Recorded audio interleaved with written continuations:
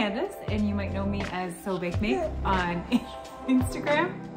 And this is my first ever YouTube video. I've been putting this off for way too long and blaming pretty much everything for not starting. I wanted to get a better camera setup, sewing room fully set up first. This guy never sleeps, but I figured if I want to ever start my channel, I had to just jump right in and do it. So we're doing it. Just barely got a shower this morning thanks to this guy's 20-minute nap. We don't sleep around here. We don't sleep very much. So today I thought I would do a really fun tutorial on embroidering sweaters, and it's a really cute and easy personalized Christmas gift. So let's get started. So here are the supplies you'll need. You'll need a water-soluble fabric marker. These are my favorite. They're by Azure. I get them on Amazon. You'll need a darning needle. This is a needle for weaving in ends and stuff on knit projects, but it's got a big eye and a blunt point. And then you'll need the yarn of your choice. I have this, I think it's super bulky yarn. I'm hoping I have enough. There's not really that much there, but we're gonna try to make it work.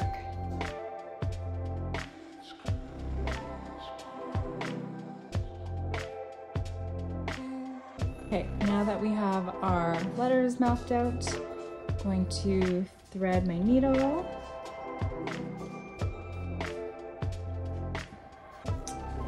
And start working on the first letter. So I actually find it easiest to have the stitches facing away from me. So I'm gonna work upside down to start because it's going in this direction, like down. So you'll pull your yarn, leave a few inches inside to weave in the ends. So I've just got a little bit there. And then you will enter in just slightly beside where you came out of, and then you'll come out of where you want the stitch to end. Wrap your working yarn around the needle from the left side, and then pull the yarn through.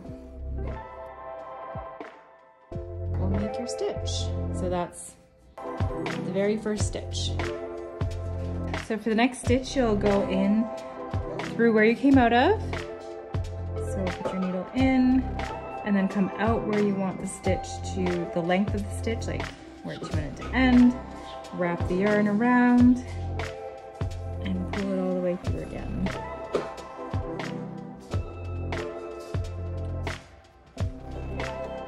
And that makes your second stitch. And then you'll just go all the way around doing the same thing.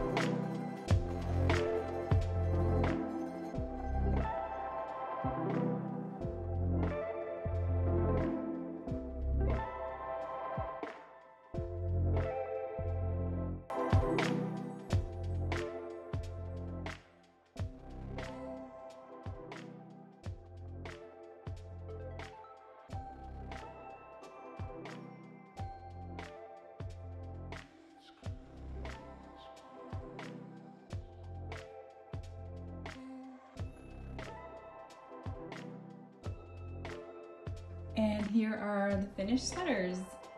They turned out so cute, and I really love how the stitches look. It looks like super, super cute.